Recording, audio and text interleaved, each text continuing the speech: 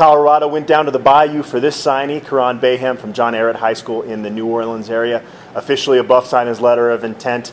He had 10 total offers, 5 from Power Conference schools, was a Missouri commitment for a while, a Joe Tumpkin recruit. Joe Tumpkin's getting it done on the recruiting trail in his first year in Boulder. My word for Ca'Ron Baham is baller. This is a guy that played quarterback in high school, projects as a cornerback. You just put on his film and go, this is a guy that makes plays and is going to potentially be an instant impact guy at Colorado as long as he's 100% recovered from that ACL injury. Yeah, that's the only question mark for me. You look at him on film, he's going to walk onto campus as one of the fastest guys on the team. No question about it. He's an elite athlete.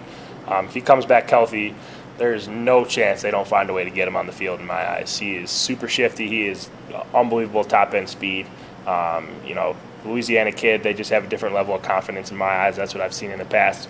So for me, he's a kid that I think we should definitely expect to play right away if he's ready, if his knee checks out.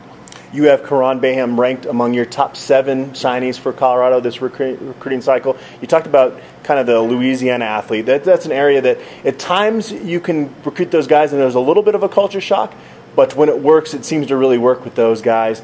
And it's a different level of speed. It's not necessarily you're going to put a clock on them and they're going to run the 4.4, but it's football speed that those guys have down in that area. Ca'Ron Baham, officially a Buff.